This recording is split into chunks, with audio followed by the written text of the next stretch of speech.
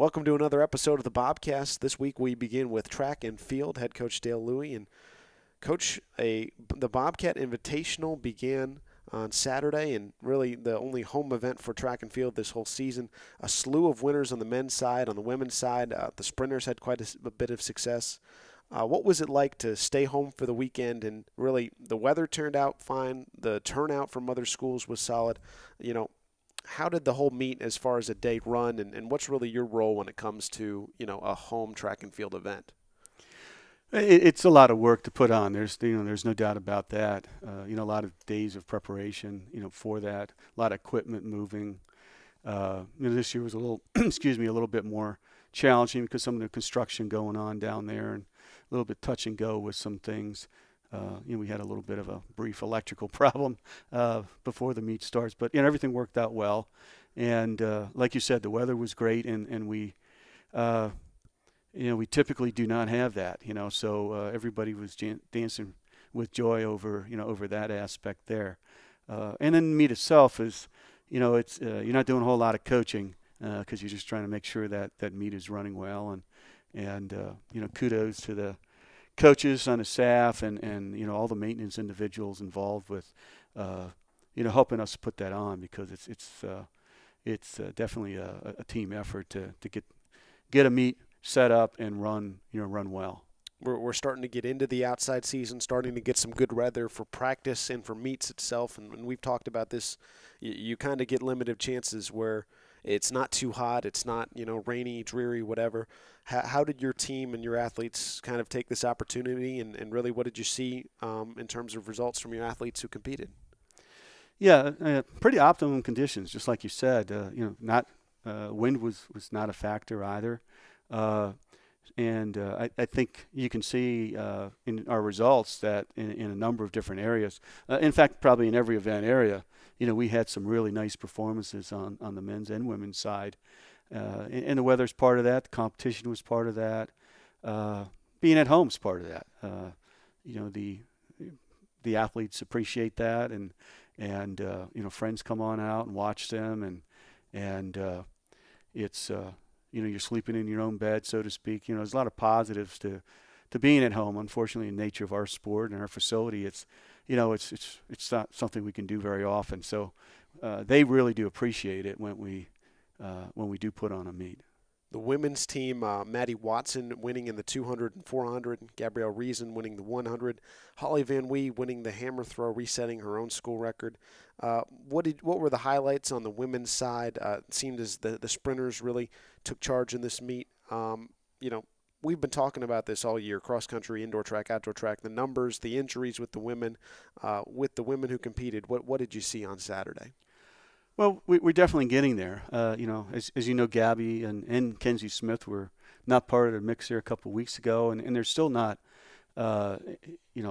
totally healthy, I guess we could say. They're working their way back. They continue to do rehab, but we're happy with the progress that they're making.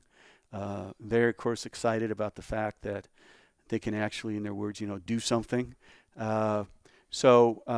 That's very positive for us. We're hoping here moving forward that we can get 4x1 team going again. We think we can put together a pretty good 4x1 team if we can get these women all healthy and able to work together. Holly had a great day out there. The person who got a little overlooked on Saturday was Kirsten Tawney out there, because Holly had a really good throw, a school record throw, and it wasn't all that long ago that what Kirsten threw would have been our school record. So she really, she's all along has shown the ability to throw far, and has slowly worked her way. But Saturday for her was a big breakthrough, and to have those two women, at that level there, is really nice. It should hopefully they carry that through into the conference championships, and it'll be highly competitive. Sure. I want to shift over to the men's side. 11 total victories for the Bobcats. Clayton Washington winning the 200 and 400. Shamar, a two-time winner. Shamar Nelson, the 100, the long jump. You'll have to help me. Is it Ritez? Yes. Ritez McLaurin? Yes. Winning the triple. Robbie Romano, the 800. Matt Whitley, the 5,000. And then the throws. John Kearns, shot put and hammer. Michael Belcher in the discus. James Nail in the javelin. Top to bottom, it seemed to be a really all-around complete performance from your team. Would you say that that was accurate from the men on Saturday? Yeah, absolutely. Those technical events, this is where there's a real advantage, I think, of being at home. You're practicing in that circle or on that runway on a nearly daily basis. And every runway and every surface is a little bit different. So you're a little used to that, and through the years, that's kind of shown up. Now our runway's been a little different story. We've not been able to get on that very much because of construction on the turf field and everything. So not quite as much familiarity there, but a little bit, and I'm sure that it probably helped the jumpers a little bit in that regard. A good day, all the way around, a lot of different events. I want to touch on the men's side. The top 50, the outdoor performance list is, update current with the Saturday and Sunday results. And on the men's side, you've got 5 individuals from Frostburg, 1 relay that's in the top 50 right now. To be there in nationals, you need to be, top 10 to 20 to be in that conversation. Romano in the 800 and 1500, Shamar in the long jump, Belcher in the discus, Kearns in the hammer, Nail in the javelin.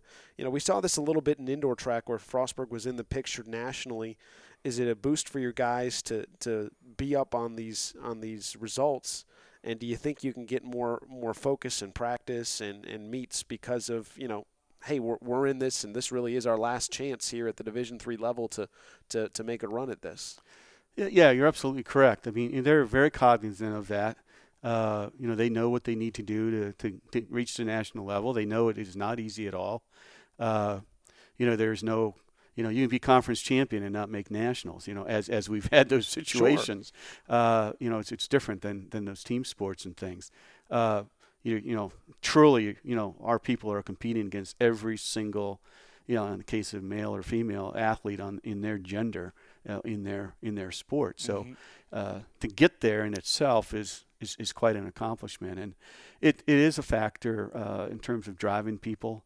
We've got the All-Atlantic region thing that has some pretty tough standards, and that tends to be the first goal there that a lot of people shoot for, and we've gotten a lot of people there ready to roll there, and then that next level, as you mentioned, is nationals, and it's great for a program that keeps sniffing at that nationals. There's can be disappointment. Last year our women's teams, our relay teams were close, in both indoors and outdoors, and it becomes a little disappointing for any athletes if you don't make it. But as you well know, I mean, our track and field program, throughout the history of Frostburg is about going to the national meet. Yep. It's in some ways very disappointing from the standpoint that I think sometimes our athletes in our sport, it's like ho hum, oh, you're at nationals again, and it's like any other sport. I mean, you got to work for it, and if you work for it and you get it, you probably deserved it, and that's certainly a motivating factor, and weather's been cooperating with us, which has been very, very helpful, and hopefully that will continue to be the case, and we've got some good competition in front of us. Our competition really starts to ramp up here now, week after week, and the bottom line then is, on the athlete side, be mentally prepared and physically prepared, and the competition will be there, and then it just let it roll. Let it roll. I want to touch on 2 kind of groups here within the performance list. 3 throwers on the outdoor performance list in 3 different events. Belcher in the discus, Kearns in the hammer, Nail in the javelin. How has that throwing group kind of come along? You've got some experience there in it. What can you say about this outdoor throwing unit and how, especially at the top, it's performed so far in the season? Yeah. We I think anticipated that we would be a little more of a force outdoors than indoors. There's obviously more throwing events, but some of those throwing events, we knew that we had ability, in those areas, and that group is working really good.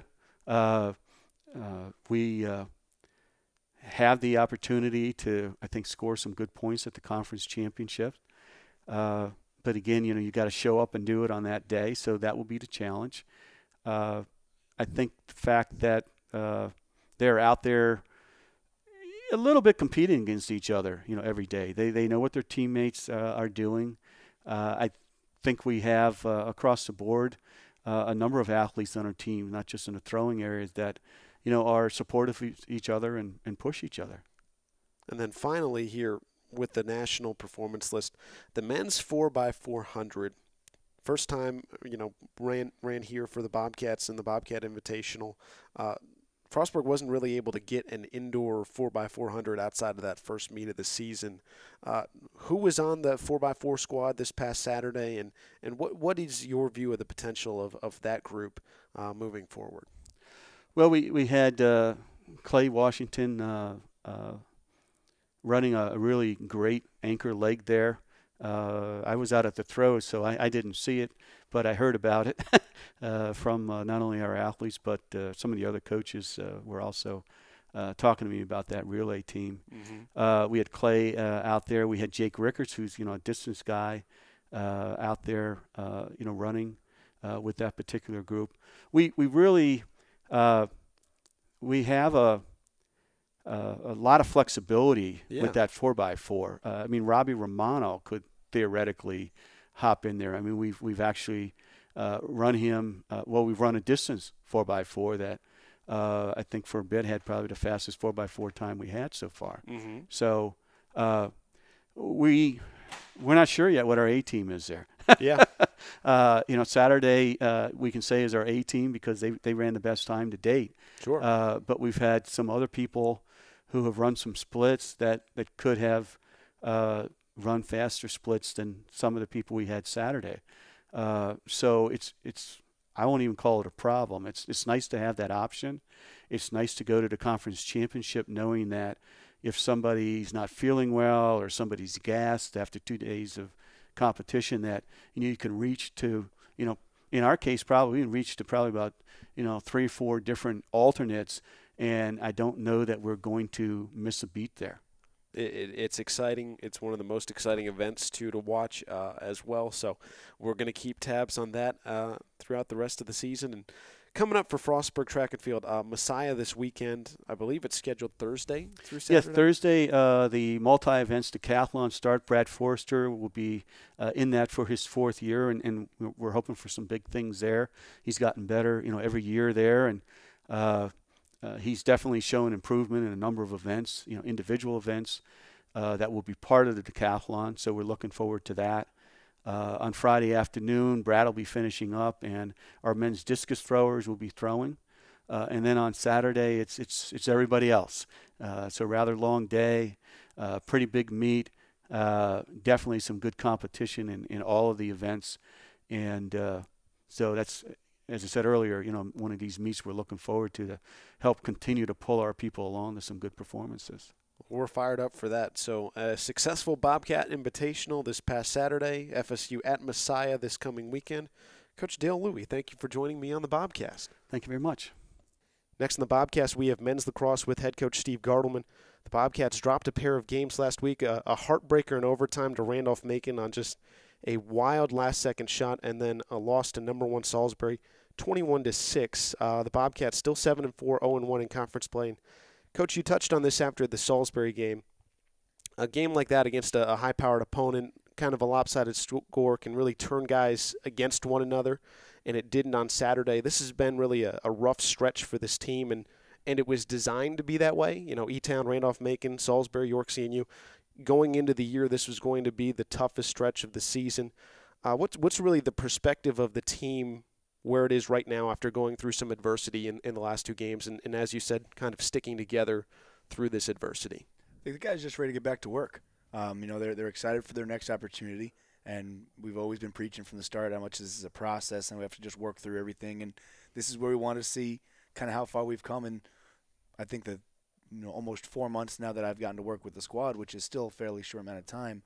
Where are we? And every year we go together, we're going to try and put a schedule similar to this that has national contenders all the way through. Hopefully not all in a row, but if it happens, we'll take them because it'll really show kind of our character and what we're made of. So we're ready for these, whatever they might be. It's still anybody's chance on any given day. You got to go out there and make sure we make a few plays. And I think it's going to come from playing with a little bit more speed of play, a little more intensity at practice, matching what the conference play is like in game experience, which is, no ill statement to anybody else we've played before, but conference play is a whole different intensity. So we got to start bringing that to practice as much as we can, and that should translate. I want to start with Randolph-Macon. It kind of sticks out as one of the lower scoring games that Frostburg has played, really offensively and defensively. What really contributed to that? I think it's two strong defenses. I think our defense played lights out that game. We really put a lot of emphasis on that side of the ball in practice and trying to tune up some things that we saw in the E-Town game. And those guys really almost 180'd from the E-Town game to that game of just tightening everything up, playing with communication, playing with discipline, and playing with intensity without fouling too often. We did a really good job in that game of just doing what we want to do in the defense and imposing our will and kind of having some control in a reactionary position, having some control on the defensive side. On the offensive side, it was kind of the same. They dictated us a little bit. We weren't able to spin the ball as much as we normally like to. We didn't get as many assisted opportunities as we try to create.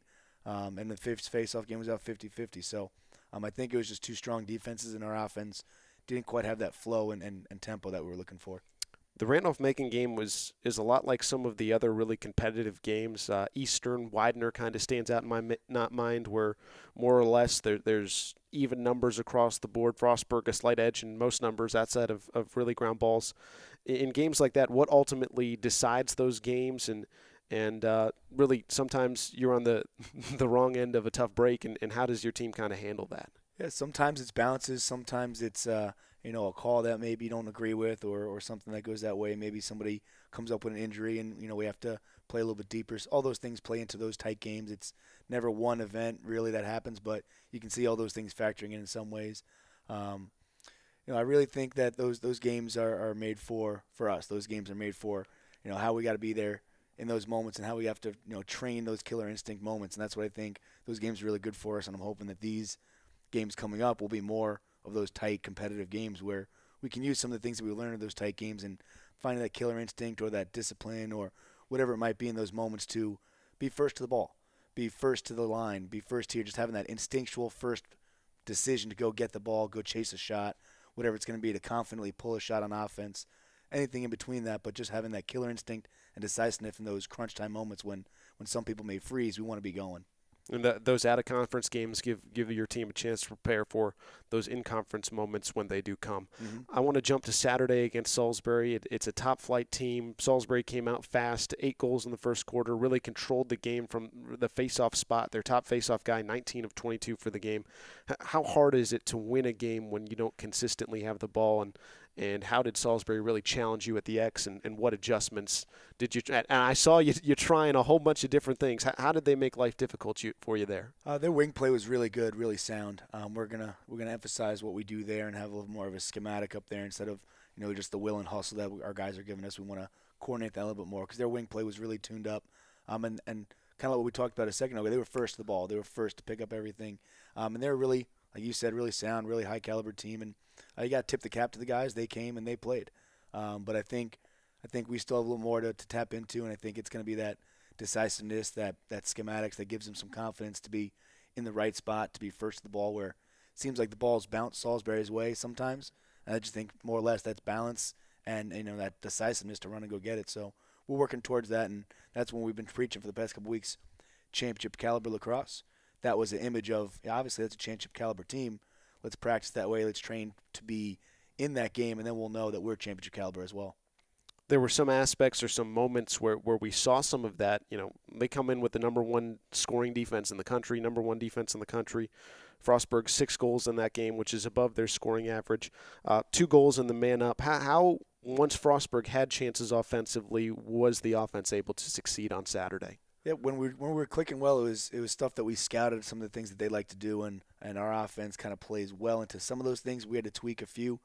So I really like the way our guys were able to adjust in a 2-day turnaround to tweak our offense just a little bit. When we got those opportunities, it seemed like we were running it really well, really clean, and shooting some decent shots. I think we could have tried this guy a little bit on some different spots as shot selection on the net. But overall, I think the offense was beating some matchups pretty clean. I'd like to see us work a little bit more in the Pitt game, because I think the Pitt game could have been beneficial for us and some things we talked about. But realistically, small adjustments for them to draw Jason slides and shoot good shots. Yeah, 2 from Clinton, 2 from Rupert. A really nice end-to-end goal off a CT and a clear. That was great.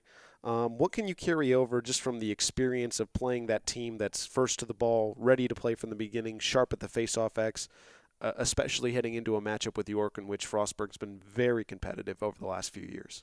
It's going to be something that we have to learn, where they did things, quite uniquely, and try to do things our way, but in that body of work, in that championship caliber, and that kind of mindset of how we want to build our program and how we want to be each and every day. So seeing Salisbury was a good eye-opening experience of that CAC, championship caliber ball, and York is right there with Salisbury in the same kind of essence of maybe not quite the scores that Salisbury puts up in every day, but definitely the talent and the execution that they have on their side. So it's another thing that we say that's what it looks like. Now we're not going to be surprised by it. We can practice, train, visualize, and hopefully come out with a better effort on Wednesday. This week, York and CNU. York last year was an 8-6 game in the regular season. Here, 6-5 in 2017, 8-4 in 2016. Frostburg won in 2015, 11-7. All those games tend to be low scoring and close. Is that style, that's something that's conducive to your team? It can be, absolutely. It can be. In the Randolph-Macon game, I think we were right there, and 1 or 2 bounces our way, 1 or 2 shot selections our way, can really change that game. I think that's fine with us. We talk about being multiple, and we've won a couple of those tight, close games, and we've lost 1 or 2 of those tight, close games. So we've seen both sides, and they're all learning experiences, and I think that's something we could absolutely pull off. But honestly, I feel it's a ball control style game that York's going to play and manipulate some of the things they do with their face-off X. So if we can step up what we're doing at the wing play to help out our face-off guys, keep winning the ball, I think we might be able to see hopefully 11 touch the scoreboard on our end and stretch that goal differential a little bit, or at least the goal total. We'll see what things are happening out there. Well, we're fired up. York at York on Wednesday, seeing you at our place on Saturday. Coach Steve Gardelman, conference play rolls on. Thank you for joining me once again. Thanks for having us. Next in the Bobcast, we have women's lacrosse with head coach Haley Weir. The Bobcats winners over St. Vincent College 16-2 on a Tuesday game, falling to Salisbury in the CAC opener. Salisbury top 5 in the country. Coach, we'll start with St. Vincent. It's a midweek, a Tuesday road game, kind of out of the normal routine. Your team comes out and scores 3 times in the first minute and never really looks back. Were you proud of how your team was really ready to play, at least from the very beginning, and then execute early and establish a lead? I think that it was really important for us to start that on the right page. We had said that we want to come out of the gate strong, and sometimes our team has had trouble this year where we if we have a lead, we've lost it, or if we dig ourselves a hole, we can't climb out. And so this was a game where we really set the tone and said that we wanted to stay up by a good amount the entire game, no matter what happened. So I feel like it was a total team win. Everyone got in and everyone got some time, and I think everyone worked together pretty well. So that was exciting on our end. Yeah, a game where your team opened that big lead and got offensive contributions really from all over. I want to talk about some of your first years. Chloe Johnson gets 3 goals in the second half. Bridget Weiss having 2 goals. Kelly Claxton getting in with a pair of assists. How can a game like that build confidence, especially in your first-year players? Well, Chloe, for example, she's been out with an injury, and so she's only been back for 1 or 2 games. And so we've been trying to find a role for her that kind of fits in, and we had wanted to move her to midfield early on in the season before she got injured, and then had decided after that we just wouldn't have enough time to do that, so we had to keep her as a defender. But going in this game, I kind of gave her an opportunity to say, do you want to try to play some midfield? She took the draw for her club team back when she played, and so I wanted to get her some reps and see if we could try that, and plus it gave Summer a break, which was nice. So she said she was all for it. So we put her in, had her take the draw. I think that went really well. And then to get down on the attacking end, she really just had that drive. She was really one of the only people that I felt like was constantly driving in and being a threat, even though those options and looks we had said kind of take the right one and make sure that you make it count. But she was still driving in and being a threat all over the field. So we told her to continue to do what she was doing. And so she put 3 points up on the board, and it was huge.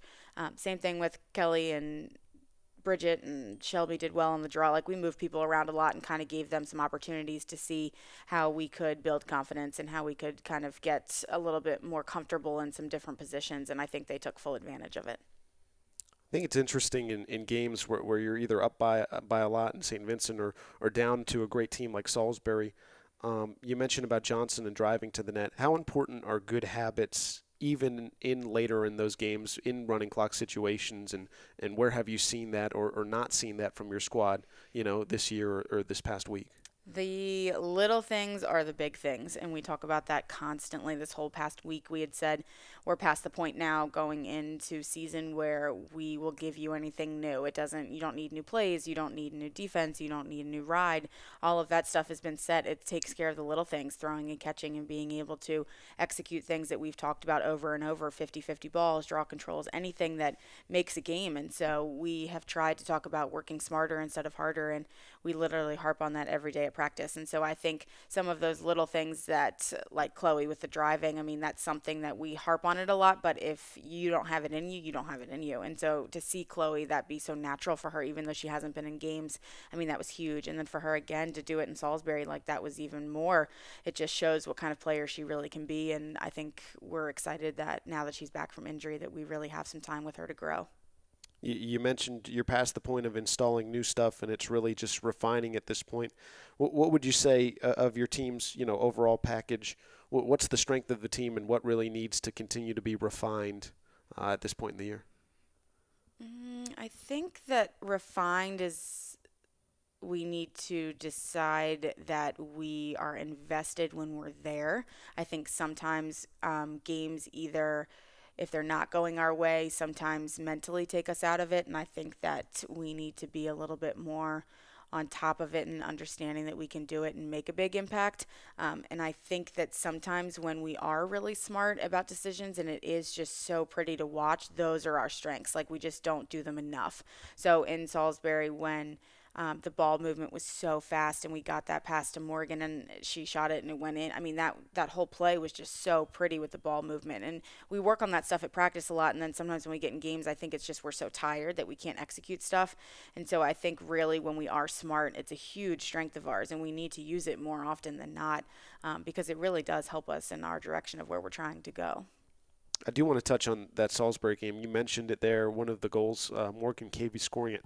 FSU has a stretch where it puts together a couple of goals consecutively in that first half. Both goals were after Salisbury had won the draw control, and Frostburg had a save, successful clear, a goal. Frostburg, lost the draw control, battled, got the ball back, cleared, and scored. What did you see in those sequences that really, was a glimpse of your team's potential and something that you want to see on a more consistent basis? I think it was just always looking up and working together. There was always a next pass. And so that first one where Abby saved it, or second one, I forget which the order was, but where Abby saved it, and then it was a successful clear, and then it was another pass in midfield, and then up to another, and then it literally moved around on attack to like 6 different people, and then finally it went in the back of the net. Like that just shows how much teamwork really is, and how much, yes, we're tired, but we can all come together and make our jobs easier instead of having one person constantly run the ball from one end to the other who's exhausted. So I think that some of those glimpses there, it shows really, like every time we do it, we're like, it is that easy. Like, and they are so happy and so proud of themselves when they do it. And it just, I wish that they had that consecutively and could really step up. And I think the hard part is that they pick and choose kind of who shows up on what games. Sometimes there's 2 people on, and then the next game those 2 are off and we have 2 more on, and then the same thing happens. And so we're just never all on at the same time, and I think that's the struggle, and I think that's what's hard with having a small team is that there's not a lot of options. And so whether you're on or not, you're out there. And so we've tried to say that of like, you don't know the impact that you have on this team and how much you're really valued and how much you're needed. And I think that sometimes we try to go by the wayside and say like, today's just not my day, and someone else will pick it up for us. And I think that when we all work on the same page, it really does show the potential of this team. I mean, they're so talented. It's just we haven't put it all together yet. We got into this when we were talking with men's lacrosse here today as well. Playing Salisbury, opening the season, getting into conference play, experiencing it. Is that kind of a wake-up call in terms of intensity of, hey, what we need to do when it comes to practice needs to really reflect what we're going to see in the games? Yes, absolutely. We had said the same thing. Our out-of-conference season didn't go how we wanted it to go. And so we had tried to say, like, hey, just a heads up, that was the easy part of our season. Like, we're now getting into where there's 4 teams that are top 25, and so we've really have to pick up the intensity of practice, because what we practice is how we play. And I think that until they saw that yesterday, I'm not sure if it really clicked, or on Saturday, I'm not sure if it really clicked in yet or not, of the faster pace that the games are, and the more talented players and the more of them that they have. I think that really that was a wake-up call to say maybe we really do need to play a little bit smarter and try to conserve more energy, because we can't match up with them right now. And I think we started talking a lot about what would be good wins for us, like what would be considered. We're playing the number 4 team in the country. Yes, the score might not go exactly how we want it to, but what would we consider to be a win? And so I think that some of those things that we had set, we didn't achieve. And so moving forward, that's something that we're really going to talk about this week is, okay, same thing with York. I mean, they're coming up and they're top Number 8. 8. Yes. So I think that's another thing of, okay, now what's another win for us? And like really holding them to those accountabilities, that I think is going to make a big difference, because it is the little things sometimes that are the big things, like we said earlier. And I think that if they can really find something that they're proud of when they walk off that field, that's just going to fuel the fire for moving forward the rest of the season. And then moving into next year, we basically have the same team. So I think there are little things, and I think that we can be successful if we put them into action. Yeah, finally, this week, York is here on Wednesday. Frostburg travels down to Virginia to take on CNU on Saturday. What are you looking for out of your team over the course of this week? I think just what we said, the little goals. I think that this is a tough week. I mean, Salisbury, York, CNU, that's a hard week. And so Yes. we had said that, and I think that really making sure that the little goals that we need to meet and we set for ourselves, and making sure that practice is more intense the entire time, I think that's going to make a big difference. So we'll set our little goals for each game, and we'll see if we achieve them. And I think if we can, that's going to be a success for us. Well, thank you very much. Women's lacrosse back at it this week. York on Wednesday, CNU on Saturday. Head coach Haley Weir, thank you for joining me once again. Thanks, Andy. Next on the Bobcast, we have tennis with head coach Jeff Splinter. Both men's and women's tennis tangled with Christopher Newport and Salisbury over the weekend. CNU, of course, nationally ranked on both sides in terms of tennis. And on Saturday against Christopher Newport, the center tennis court was dedicated, the Lonnie D. Athey Center Court. There was a ceremony before the Christopher Newport match, and from what I hear, a good turnout. What was it like to have the dedication, and was it a little bit of a boost for the athletes to have a turnout there for Saturday's matchup with Christopher Newport? Yeah, absolutely. It was a lot of fun. We got to see a lot of past tennis players here from Frostburg, a couple of the previous coaches that have either coached Lonnie or been a part of his life while he was here. So it was special to see all the players and the families come for that, and to hear about previous experience that was here at Frostburg and what Frostburg tennis has been because of Lonnie, where it kind of started, and where we're branching out now because of his efforts and his care to his athletes, and something that I definitely took as a coach that I would love to take a part of my coaching career is, the special bond that he had with his athletes, that reaches beyond tennis, that reaches beyond academics. And yeah, it was great. It was great to hear from his previous player, from his wife, and then also, for our players to be a part of that was special. And, seeing the kind of dedication that previous generations of Frostburg athletes had was great. Look to carry on the tradition of Frostburg State tennis on the brand new complex with the center court named now after Coach Athey. What did you see from your team against Christopher Newport? And really, let's start here. CNU, both sides is ranked in tennis. What is your team's mindset or approach when you're taking on a ranked opponent? And also, how was there a little bit of a challenge in balancing, getting up to play a ranked team and also having the dedication and just the turnout there to not get too excited and expend a lot of energy early on? What was it like to take on a ranked opponent and also manage the dedication as well? Yeah, it was a long, busy day. We'll start there, but I thought our players came in after dedication. We went straight into the warm-up and just got straight into business. the men's team and the women's team have a very structured warm up to where, we're 100% focused. We know exactly what we're doing at any given time. We know we have to finish by a quarter two so that we can start doing some team things and have our team talk before the match. And the message we gave was the same on Saturday and Sunday. It's the same it's been against Mary Washington. It's the same it's been against every conference opponent, St. Mary's. It's taking the match 1 point at a time and playing our best tennis. And we feel we played our best tennis this weekend. Might not have shown on the scorecards exactly, but the effort and the energy was 100% there.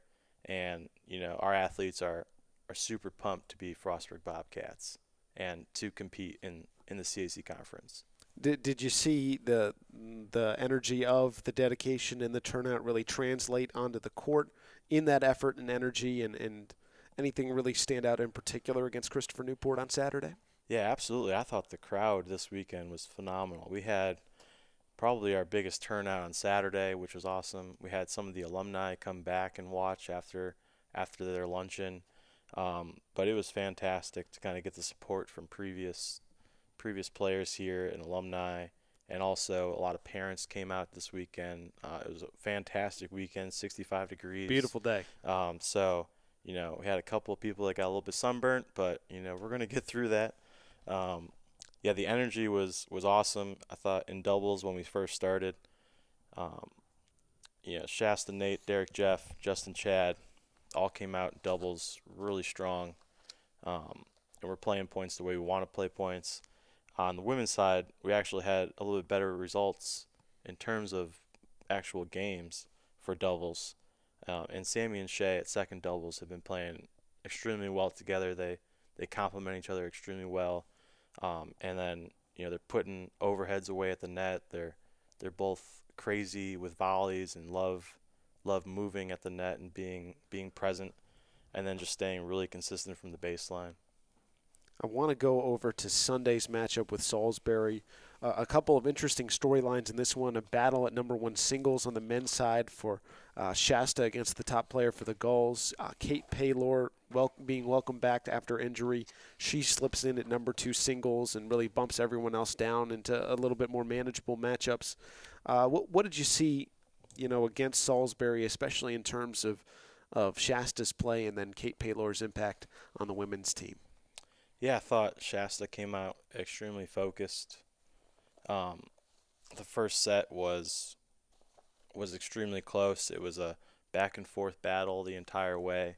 He started up a break at 3-2, gave it back to 4-3, and then it was back and forth the whole way. It got to 5-all, and then Siegel's number one guy, Colt, won the last two games. One really close in deuce, had a lot of deuce ad points, but was really impressed by how he was able to tackle each point individually and had a game plan of exactly what he wanted to do against him. And moving forward, I think we might be seeing Salisbury again, maybe in the playoffs. So to kind of get a good result like that kind of gives a little bit of confidence, especially knowing that he's one of the best players in the conference, to hold his own.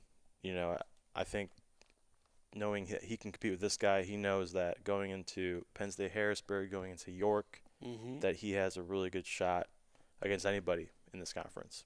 And Kate Paylor for the women's team. Yeah, Kate wanted to give singles a try. She's been injured this whole year, but we've been working her in the strength room. We've been working her in the AT room. She's extremely dedicated to getting back on the court, and wants to be out there. She's a gamer. She'll go through whatever it takes.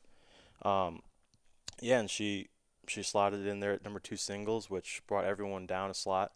And really because of that, saw a lot more energy from our players. Being a spot down, being somewhere where they have a better chance of winning, really makes this team deeper and scarier moving into more winnable conference matches with Penn State Harrisburg and York. Yeah, and really, I want to jump to that. Penn State Harrisburg on Saturday, this coming Saturday.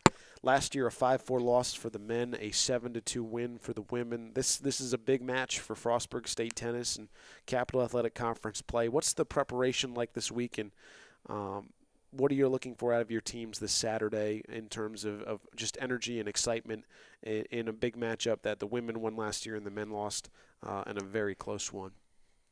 Yeah, we're just looking forward to it. We're the quote unquote underdogs going into this match, so the CAC decided to vote us eighth in both the men and women's poll. So our women have already proved that different by beating St. Mary's, and they want to keep climbing up the rankings and beat Penn State Harrisburg too. This way, had the conference playoffs been the way they were last year, we would have made it either way with the top 6. And that's something that's been the goal of the women the whole entire season, is trying to compete against the teams that we can beat and playing our best tennis against the teams that we can't. And, so far I feel we are playing our best tennis and, playing our best tennis moving into the most competitive match of the conference it's going to be a fun battle on Saturday for the women. We're excited. Penn State Harrisburg, always a big one here for tennis.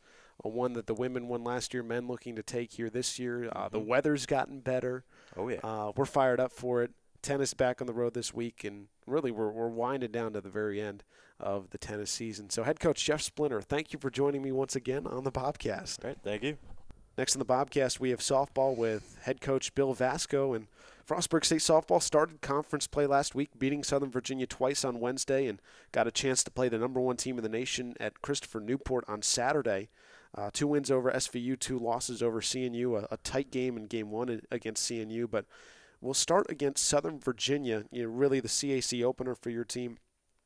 Speaking in generally, what did you like from your team's performance in that doubleheader sweep of Southern Virginia? The biggest thing was that, we haven't got to play at home a lot, and to open up conference play at home and come out with 2 quality wins. I thought we played well in all aspects of the game in both games, and, was able to come away and get a great start in conference play. So, I just think just that the kids came out and played really well at home in the conference openers and in all aspects of the game was the biggest part that I was proud of. Game 1, Frostburg, jumps out, a run in the first, adds a run in the third, a run in the fifth. It's 3-0. Southern Virginia battles back with a big 2-run triple. That tying runs on third base. Caitlin Merling works out of the inning. Right after that, the bats come out and get 2 runs to extend the lead. Were you happy to see kind of the urgency that your team played with once Southern Virginia really got back into the game? Yeah, absolutely. We've talked a lot about how, we can't relax as a team, but one of the things that I think we've done really well all year long is when another team scores, it seems like a lot of the times we come right back in and score and answer, which I think is big. You talk about trying to win every inning, but, to be able to keep battling back anytime another team puts pressure on you is great to see, and I'm glad that we were able to do that. The way that game ended, we talked about it a little bit before we got to this interview. Sam Carver, a big catch really right near the wall in the left field corner. Frostburg has spent a lot of time in the gym. How was she really prepared for that moment defensively and to make a big play there at the end of the game? Yeah, we haven't had a lot of time to practice outside, but after our first home series, we had a little bit of issue with the sun. And I told our outfielders we were going to get some extra reps in so that we could make sure that, the sun and, being out in our outfield was going to be an advantage for us and a disadvantage for our opponent. And it definitely paid off because it affected one of their outfielders that helped us out a little bit. And then for Sam to go back and get a good read on that ball and get back and find the fence and battle the sun and everything and make the catch to close out the game, that was really key. Big catch and a big win for Frostburg to open up the season. We'll jump to Game 2 against Southern Virginia. SVU throws its second pitcher in the first inning, and really the Bobcats jumped all over, 5-0 lead after the first. Really with the switch in the doubleheader from one pitcher to the other, how was your team able to really be successful early on against a different arm? Looking at the stats for Southern Virginia, we knew that the pitcher that threw the first game had a tendency to walk a lot of batters, and we wanted to be really patient. And then with the second pitcher, we thought she was going to be a little bit more over the plate. Her velocity was a little bit lower, so we made an adjustment there really quickly to be able to go and get some hits and runs off of her, and knock her out of the game. And then I think that puts pressure on their other pitcher to come back in and try to battle back in a game where she's down and she's already thrown one game. And, we kept that rolling a little bit. It was nice to jump on their pitcher and then keep it going against the other pitcher once she came back in. In Game 2, Frostburg was able to grab another run in the next 3 innings, and you're sitting there up 8-0 after 4, 3 outs away from a run rule situation, and Southern Virginia gets a run in the 5th, adds more in the 6th. Did you get the sense that your team kind of was able to relax with the lead, and then boom, Southern Virginia's kind of back in the game? Is that something your squad can afford to do, and is that a chance to learn? Yeah, I think that's something we've talked about a lot about with this group, is that we can't relax at any point, that we need to keep putting pressure on teams, and when we get an opportunity like that, we want to put them away. And I felt like we were right there to finish it out, and then they squeaked that one run in, and it was kind of like, okay, now, can we battle back and get that one run? And it's always seemed like, when our team gets up, our offense especially kind of relaxes a little bit, and we've talked about that we can't be in that situation, that, that if our pitching and defense can't always stand up the entire game, at least, our offense is kind of what we've gone to. Needs to keep putting pressure on teams throughout the entire time and put it away, So, it's one thing to be at 8-0 and want to finish it out there and give up a run. That happens, but not being able to bounce back on offense and kind of finish the job, that's something we would have liked to have done. But, we hung in there and finished it off and got the win, and it completed the sweep in the conference opener, and that was really great. Yeah, nice to get that experience and still come out with a victory. For me, finally getting to see softball at home, it really has struck me in the Salem series and the Southern Virginia series. The Bobcats are extremely aggressive on the base paths, and there are even some instances where you catch both sides of it, where you get an extra base and you score, and then a runner's caught stealing the play before a home run, a runner's thrown out leading off an inning, stretching a single into a double, and then right after that there's an extra base hit. What's the line for this team with the aggressive base running, or is that just, this is our identity and it should be second nature for us to be and look to push these situations? Yeah, it's definitely something that we're stressing in everything that we do when we play and in practice. And we talked a little bit in practice after that game, because I thought our base running got a little bit sloppy there, where I'm never going to be upset if we get thrown out on things when we're being aggressive and really pushing the envelope a little bit. But if we hesitate, which I felt there were a couple of times where we hesitated and then tried to take an extra base and then we get thrown out, that's where I'm going to be a little bit more upset. Like if we're going all out, we get good turns and we're aggressive and we put pressure on the defense, which is what we want to do. Because in those situations, when you're getting big turns and you're trying to take that extra base, that's when you put pressure on the defense, especially the outfielders, to be able to come up cleanly with the ball and make a good throw. I'll never be upset if we get thrown out in those situations, and we're going to continue to steal bases. And as long as we get good jumps, I'm fine with that. But if we don't get good jumps, if we don't get good turns, if we hesitate at bases and then get thrown out, that's what I talked to the team a little bit about, that we're not slowing up on that part, but we need to be crisper on everything that we do, make good decisions, and not have that hesitation at any point. Let's just go all out and keep putting the pressure on the defense. So we're going to keep doing that every opportunity that we get. It's a fun style of play Yes. to watch for sure. Finally, we'll move on to Christopher Newport. 3-0 and 8-0 wins for the Captains. Seeing you the number one team in the country. Really a strange start to Game 1. Hanlon doubles. Ford looks to score. It's ruled that Ford doesn't touch home plate. The next ball in play is a double play, and seeing you's out of the inning. How did that sequence really change the game for your team, and how do you respond to something like that happening? It's disappointing to have a run taken off the board when you think that you jump out and you gain a little bit of momentum. I don't, ultimately, how did it impact the game? I'm not really sure. I didn't think that it affected our play or, our motion or anything like that. I felt like we were up the entire game and kept, putting pressure on them. And, they were able to get key hits to put a couple of runs on the board, and we didn't answer. We had runners on the entire day, and we just didn't capitalize on anything when we had the chance offensively. So in that first game, it's disappointing to jump out and think that you're taking an early lead, but at the same time, I was proud of the kids that they didn't let that phase them. And I felt like there were some calls throughout the game that kind of went against us, but our kids kept battling, and I felt we were super competitive, and we were right there and had the opportunities. We just didn't get the hits when we needed them. Game one especially, two of the biggest areas, when we've talked for this team that were question marks, pitching and defense in high-leverage situations. Frostburg doesn't come in there. CNU has 3 runs, all of them, scored with 2 outs.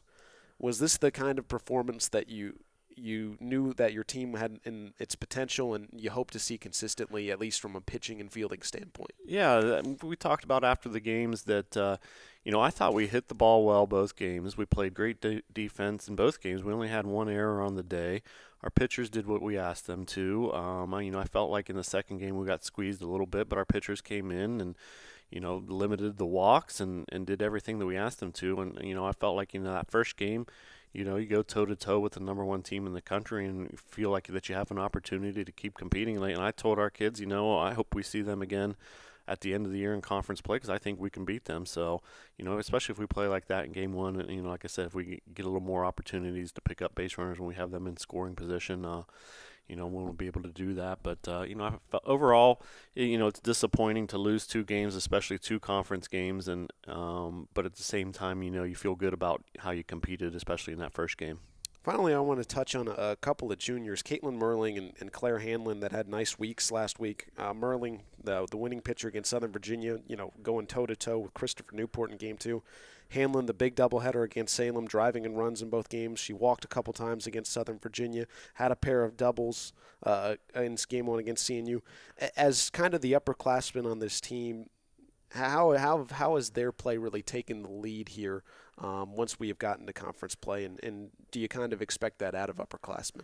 Yeah, I think Caitlin on the mound has continued to get better every opportunity that she goes out.